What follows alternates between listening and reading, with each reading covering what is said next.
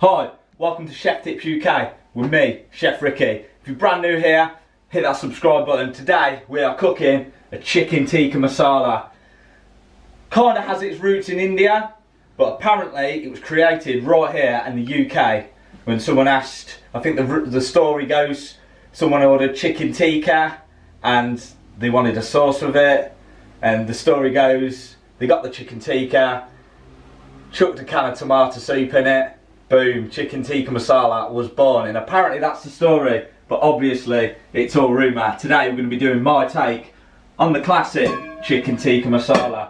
So first thing we're going to do is make the chicken tikka. So I've got some chicken breast here, I've got a few nice spices. So yeah, into this bowl we're going to be adding some garlic and some ginger. I think I've talked about this before. Ginger, really awkward, you don't want that skin. No on the skin. So all we're going to do is take a spoon of all things and we're just going to scrape it. You can use a peeler, but the peeler will take a lot of the ginger off as well. So all you're going to do is just literally with a spoon and just scrape off the skin of the ginger. As you can see, it's very easy, it's very simple, really good technique though. You know, if the skin is something that puts you off using fresh ginger, I recommend this technique. Right, so once your ginger's all grated, just get that skin, drop it in a little food bowl, and then all we're going to do with this is grate it. So get a grater. You want a fine grate, not the big one.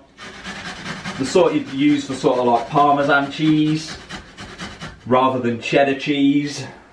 And it'll literally just go through that grater like butter. And there we go. So that's about an inch's worth of grated fresh ginger into the bowl. The next step, garlic. We want to grate this as well to get it out the skin. Back of the side of the knife onto the garlic and just slightly press. Just like that, and the skin should just peel away. That easy, really simple.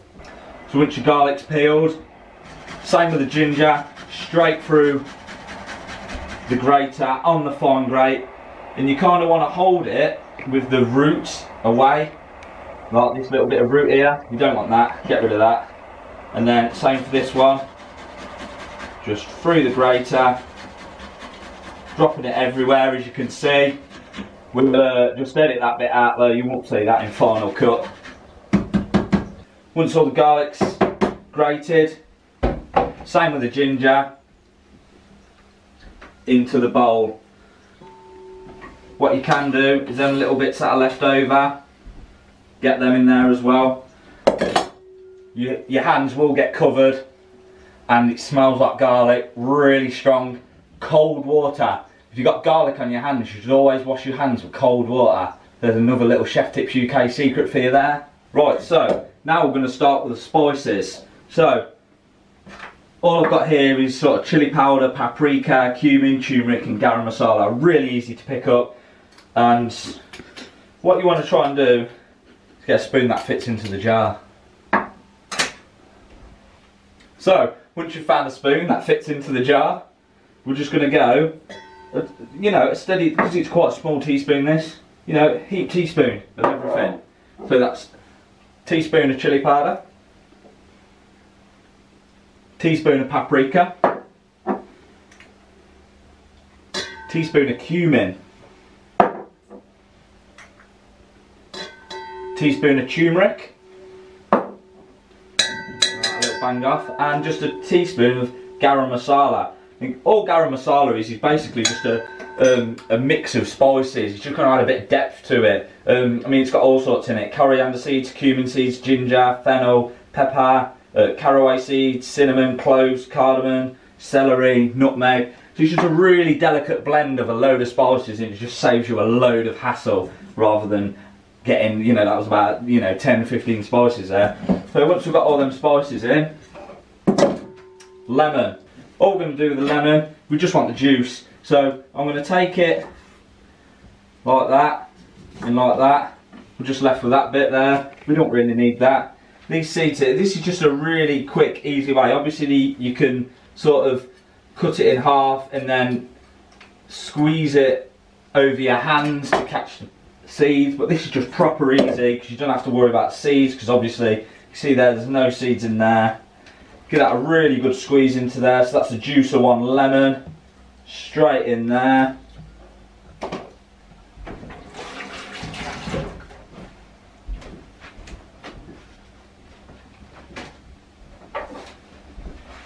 Now what we're going to do with this, just give it a little mix up. And we're kind of just forming this really nice curry paste at the minute. And it's not the most appetising looking thing right now, but I can assure you it is really nice. So all we're going to do is just paste that in a little bit. Just really work them spices together.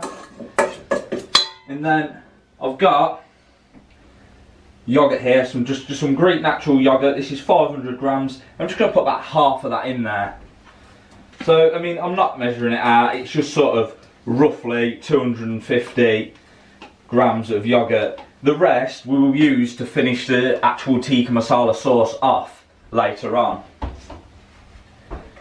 So once your yogurt's in there, you're just going to give it a mix up. I mean, you don't have to use a whisk or anything. I'm just using a spoon here.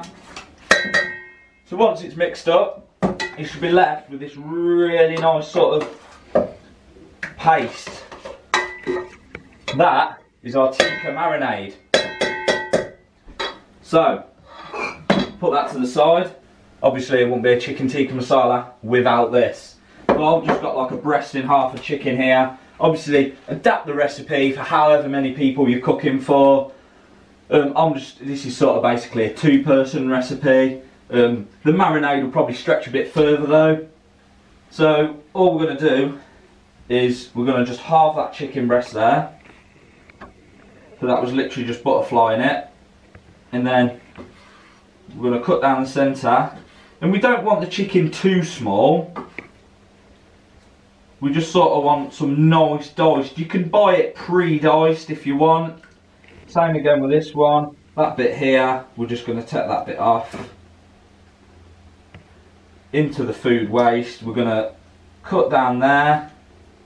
Open it up. Again here. Just open it all up so it's the sort of same sort of thickness. And then sort of any way you sort of really want to cut it, you know, it doesn't have to be perfect. You just literally dicing the chicken. It's not rocket science. It doesn't matter how it's diced, as long as it's diced really. So once that's diced, we're going to just add it to this tikka marinade here, and then give our hands a wash, give our boards and knives a wash, and we'll mix it in. Right, so once we're all cleaned up, literally we're just mixing it in. It's not rocket science. We're just mixing all that yogurt in, and what that's going to do is going to seep into the chicken.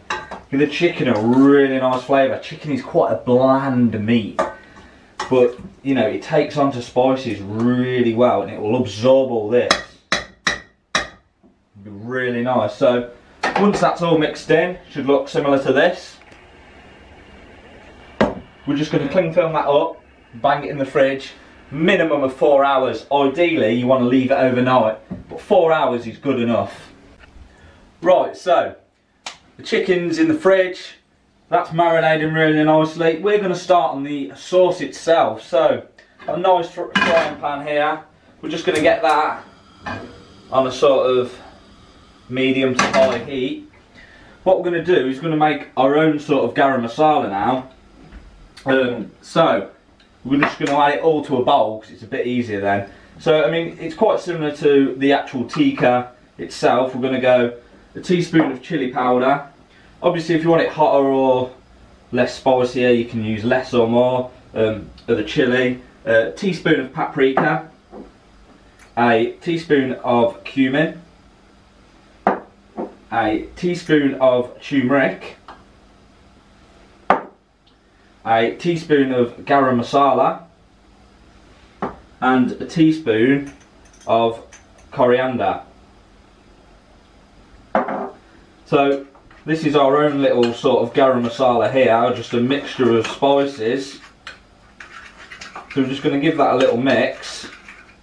We've got this pan heating up, only sort of like medium. We're going to go in there with a bit of olive oil. Obviously more traditionally you can use like ghee, which is clarified butter, but I'm just going to use olive oil because it's one of my favourite things. So into that we're going to go with this mixture. We're just going to sort of lightly fry it off before we add anything else to it. And what this is going to do, it's going to absorb all that olive oil. And what you want to do is just leave it to sort of cook out. When you cook the spices, it sort of intensifies them a bit. It just sort of brings them to life. They can be a little bit bland before you cook them. So once you've got all the spices nicely cooked there, we're going to go in here with chopped onion, just into some really kind of small dice. We're going to turn this down really low. We're only going to cook it low. To that, we're going to now add a few. I've got, I think, like about 4, just some dried bay leaf. If you've got fresh is always better, but it's a little bit harder to get hold of. So yeah, in with some bay leaves in there. And then I've got about 1 inch of ginger and 2 garlic cloves, similar to the tikka marinade. I've just grated them and I'm just going to add them to it.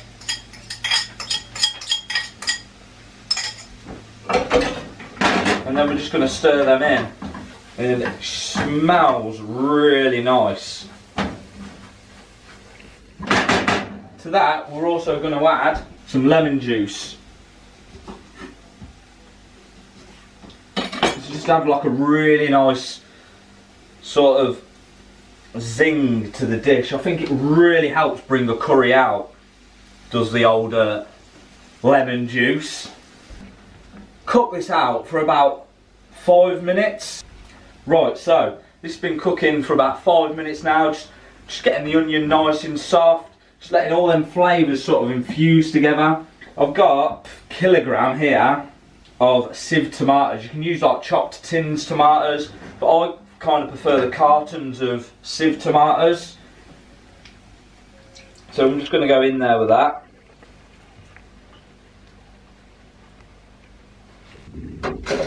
Just going to bring the heat up a little bit. Right, so this has come up to the boil. I've just turned it down. So we're just going to leave it just to sort of simmer for about half an hour. Just let all, like, reduce this sauce down a bit. Just let all them flavours sort of build together and cook out into the tomatoes. So yeah, we'll come back in half an hour. We'll see what it's like. Right, so I moved this curry sauce onto a littler stove because it was just splashing everywhere. All I'm doing here is the bay leaves. Obviously they're not very edible. They've kind of done their job, letting, like, just infusing. They just add like a really nice aroma to the sauce.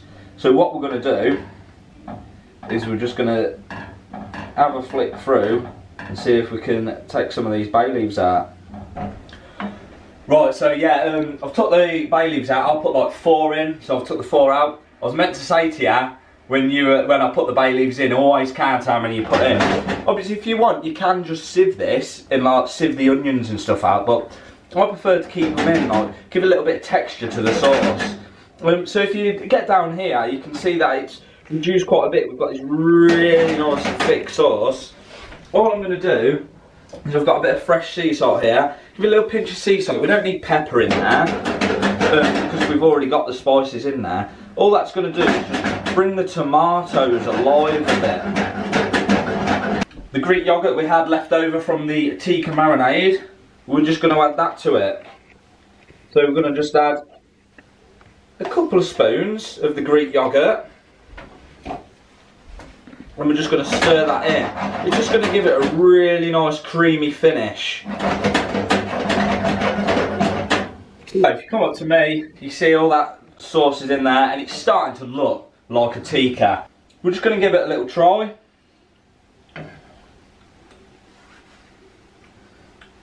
banging.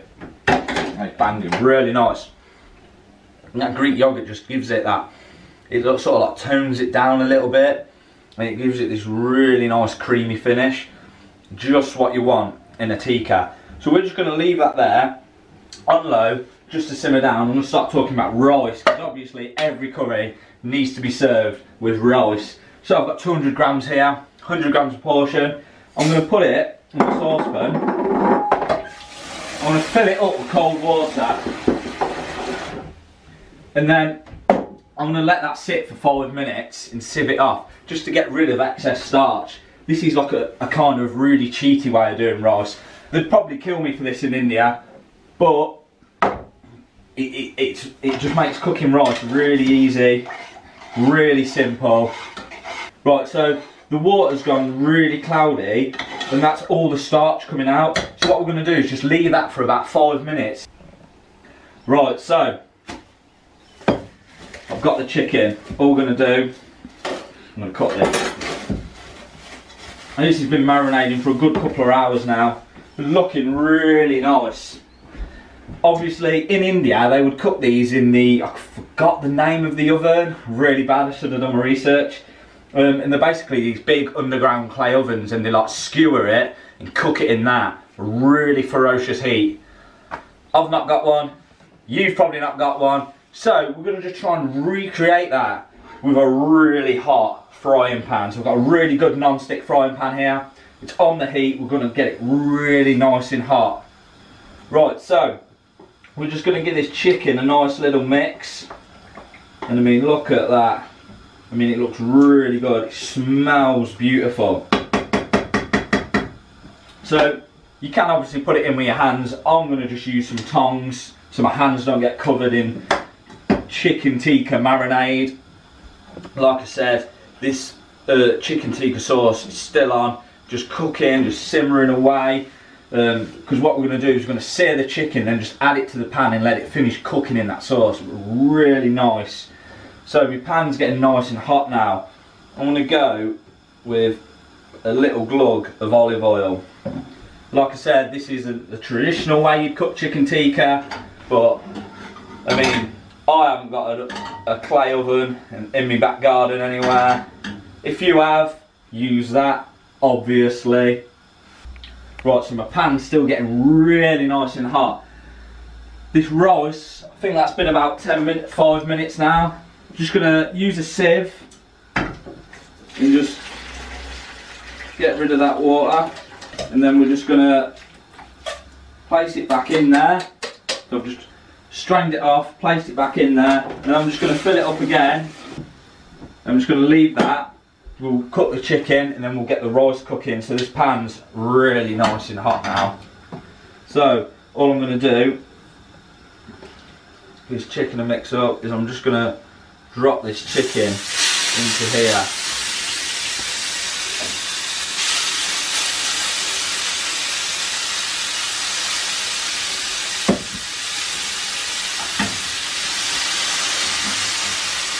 Right, so I've added a few. I'm obviously not going to overcrowd the pan, and this will cook really quickly and get a really nice colour on them. Like I said, we're not going to thoroughly cook them because we're going to finish them off in the sauce. So just about a minute each side is all you want. You just turn that over there. That's how good my non-stick pan is. That's just come off. That's what we want. We want some nice char on them, so we can make out that we've cooked them in an oven. So we're just going to give them a minute on that side as well. Smells lovely. Can we have a look at this sauce here? Really nice, really authentic. Right, so once these got a nice colour on, we're just going to drop them into the sauce.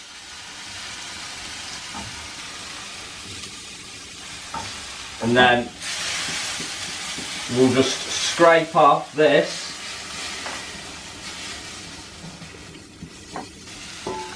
Really nice little trick here. Get your frying pan, bit of kitchen roll, and just give it a wipe. obviously be really careful because it's going to be really hot. And then you're ready to start again then for your next batch. I would cook it in batches. You don't want to overcrowd the pan. Right, so if you get down here, all that chicken has been seared off and it's all in the pan. It's starting to look really like a chicken tikka masala. Really nice. The rice, if you remember, we let it soak in cold water for 5 minutes, strained it off, filled it back up with cold water, bang, it's on the heat now, on full, and we're going to bring this up to the boil and simmer it for about 12 minutes till the rice is really nice and soft and fluffy. All you want to do is just get a spoon in there and just give it a stir every few minutes. It just helps the rice like not stick to each other, because we want some really nice fluffy rice. I've got basmati here. You can use whatever rice you want. Basmati is kind of like my favourite, so I find you get a better texture with it than sort of long grain. So yeah, basmati rice, boom, bring it up to the boil, and we'll get this curry on the go. Right, so my rice here is come up to the boil. I've just turned it down onto a simmer. If you boil rice with water, it's just going to go everywhere. So as soon as it comes up to the boil, get it down. I've been giving it a little stir. See, it's looking really nice. Look, still not cooked yet. 5 more minutes, that'll be done. If we go to the chicken tikka here, that is looking lovely. Look, really nice, really nice. So yeah, 5 minutes and we'll be done. Right, so this rice, lovely and soft now, and as you can see, I boiled it with that much water, it's not sort of gone all down. This is my little cheating rice method. So all I'm going to do is drop that into a coriander. If you get a look at that, like, it's still really nice, soft and fluffy. The chicken tikka, I've had a little feel of this, and I know the chicken's done. So we're going to take that off the heat. Just to finish it off, some freshly chopped coriander. That in there. Just adds a really nice fragrance. A little bit of fresh coriander on top of that.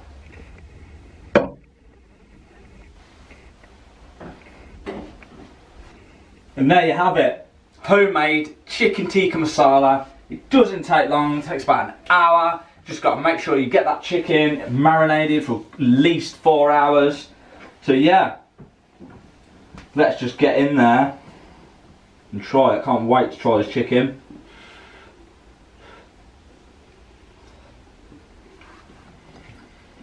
So nice.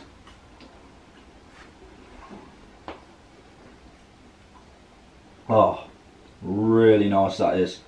And that sauce is divine. So there you have it, chicken tikka masala, probably the most famous curry in the entire world. Give it a try at home, let me know how you get on. If you like this video, hit that subscribe button, guys, and until next time, keep on chefing.